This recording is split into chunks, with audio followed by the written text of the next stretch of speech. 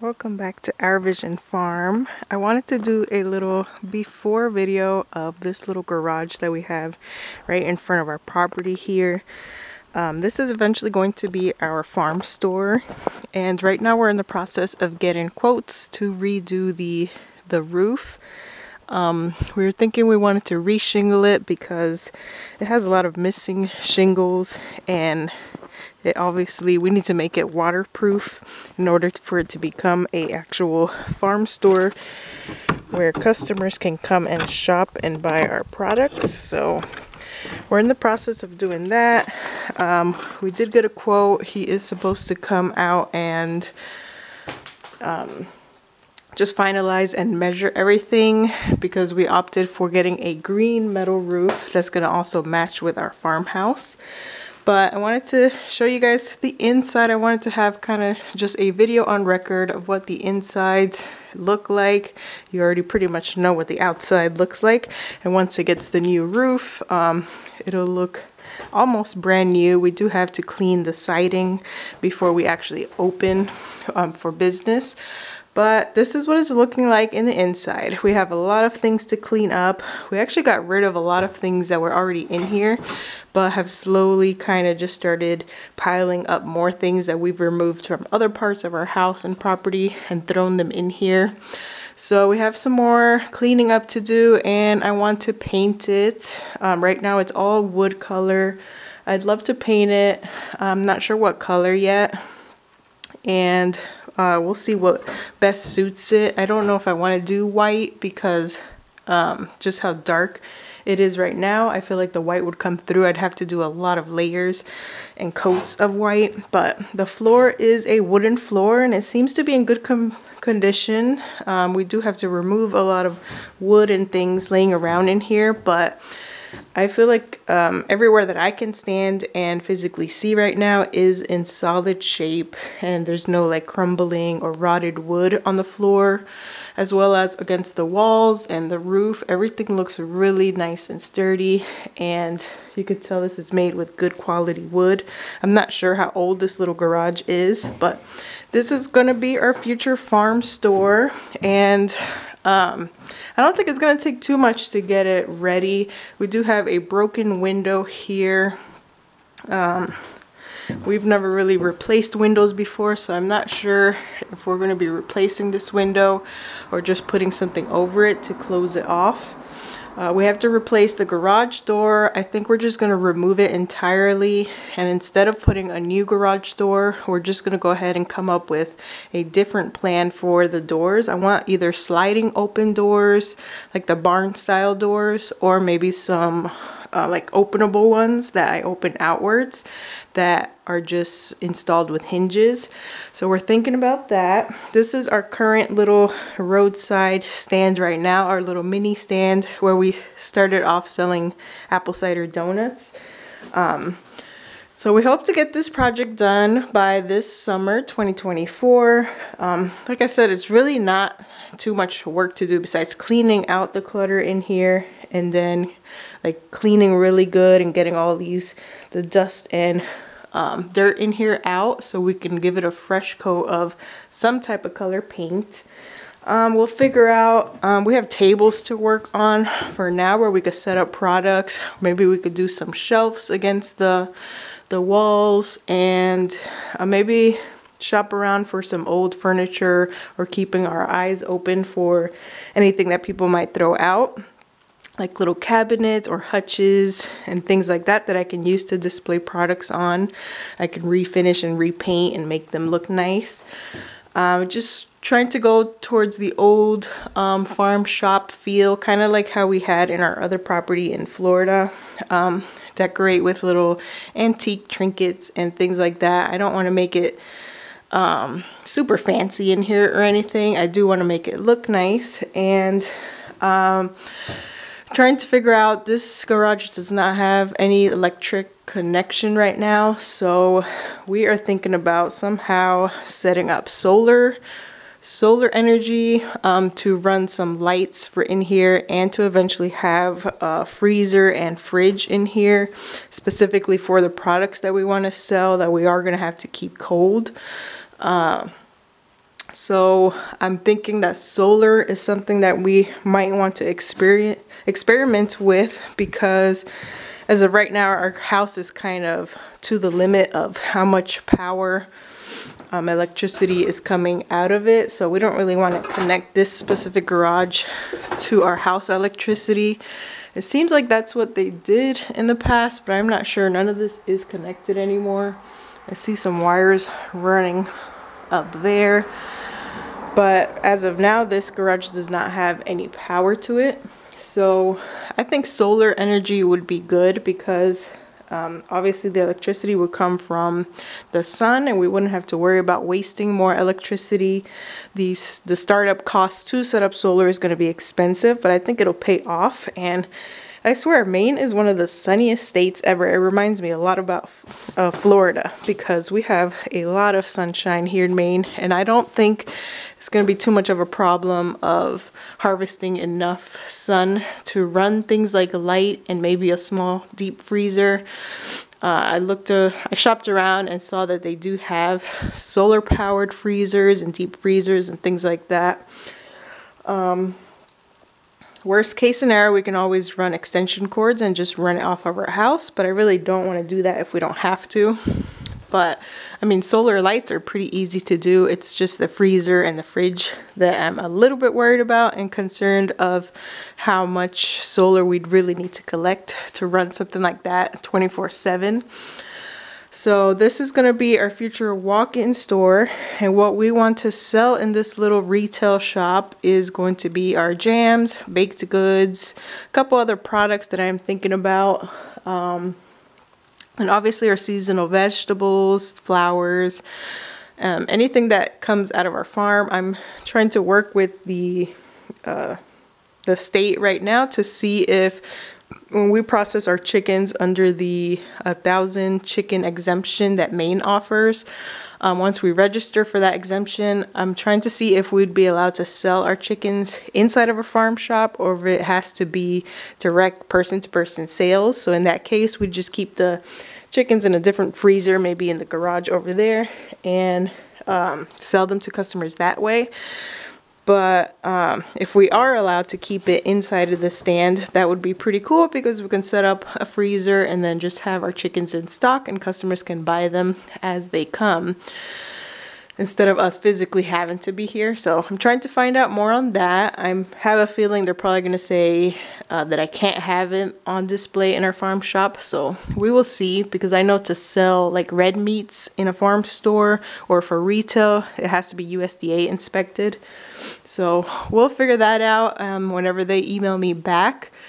And otherwise, all of our other products would definitely be eligible to be displayed in our farm store. And I even would like to offer other local products, like things that we don't produce, things like local honey and maybe pickled items, because the rules for selling pickled items is just too complicated for what I want to do right now. But I would like to offer pickled products and honey and just more things, maybe eggs. We're still thinking about whether we want to keep any laying hens on our property or not. So if we decide we don't, then maybe I can get some other local eggs to sell and offer on our farm stand. So this is a huge space to work in. I did a little farm store in Florida off our little 10x10 shed. So this is a 24x12 garage, and it's a 1-car garage, and it's going to be a perfect and beautiful farm stand once we're done with it.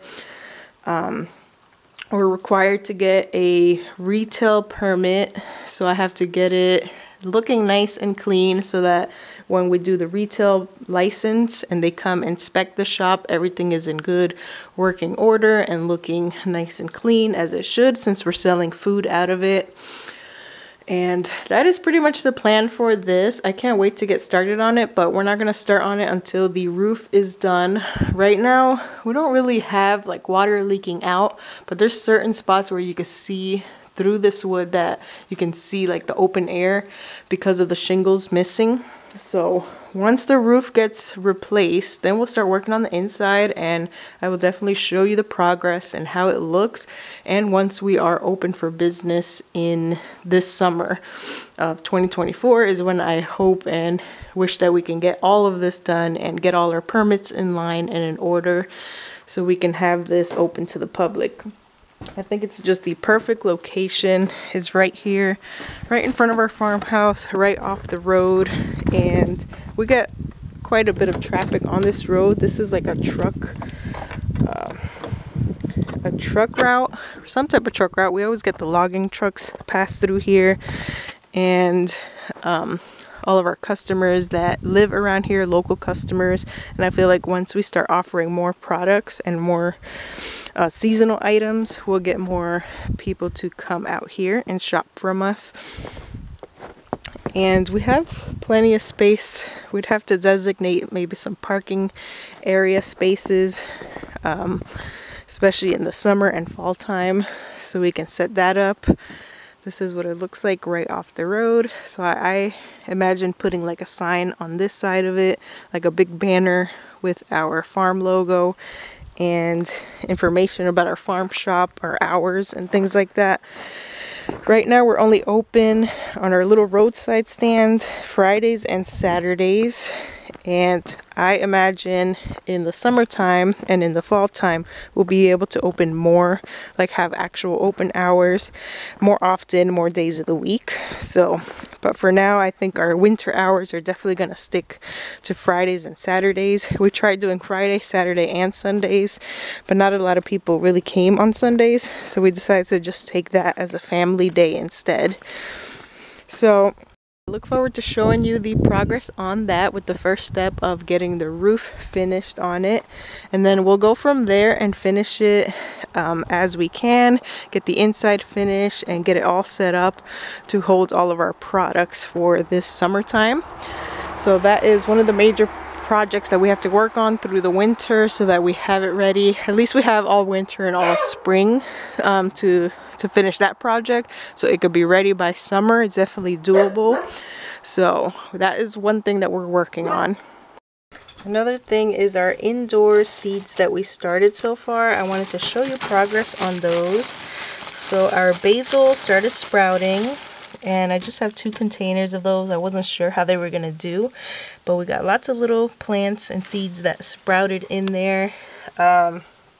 So the kiwi berries still have not come out of dormancy, but we still have them here by this sunny window. We moved the Carmine Jewel cherry trees to a grow tent in our other garage that has like a heater, because the Carmine Jewel cherry trees definitely got confused with the cold weather and then the warm weather, like sitting here by the window and having our heater on. And we just wanted to keep them, because it gets really cold in this room at night. We wanted to keep them in a more controlled environment, so we put them in a grow tent that has its own little designated heater. And they're doing good now. They lost all of their leaves. The leaves turned yellow and fell off, but now they have new buds growing. So once those grow some fresh leaves, I'll show you guys how they're doing. But here's the lupins or lupines that we planted. They have started sprouting, and then next to it I had started some thyme seeds, and those started sprouting also. The mint that we had in these little containers never grew, so I planted some more mint, and we're gonna see if those come up. If they don't come up, that means it was probably just bad seeds, and I'll try something else in these little pots. And then the rosemary that we started in this cell tray has not sprouted yet, so we're still waiting on that to see if these were good seeds or not. This whole tray is supposed to be rosemary. And the haskap or honeyberries are still doing really good and continuing to produce fresh leaves and pump out new growth. So still very happy about these. The other day, I don't know, we had the heater on. It was a negative 10-degree night, and we had kept the heater on, but when I came in here that morning, despite having the heater on, I have just this little heater is what we're using now because it circulates the air a little better.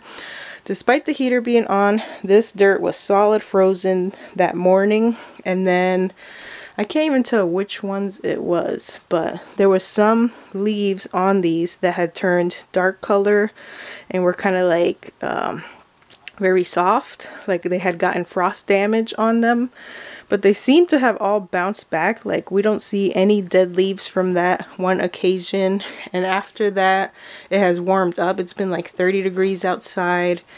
I'm not sure what temperature it's been at nighttime outside, but it has not gotten to like those deep negatives yet. So, but it's like after that cold snap that we had, they've just produced even more, almost like they like the cold snap, which is crazy.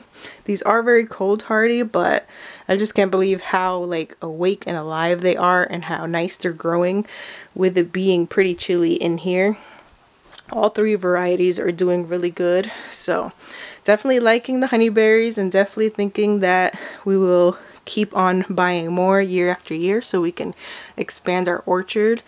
And the Carmine Jewels, hopefully they bounce back good. It seems like they are now that they're more in a controlled environment.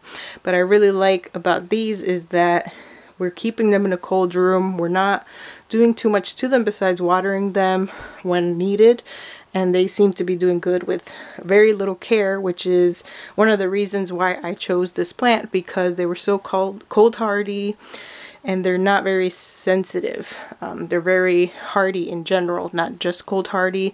They're very resistant to pests, and like you really don't have to take care of them much or fertilize them much or even prune them much if you don't want to. So there's all the progress on all of our indoor things. I'm taking a week break off of sprouts and microgreens. We've done 2 microgreen harvests so far, and then we've done sprouts a couple more times. We've been eating those ourselves.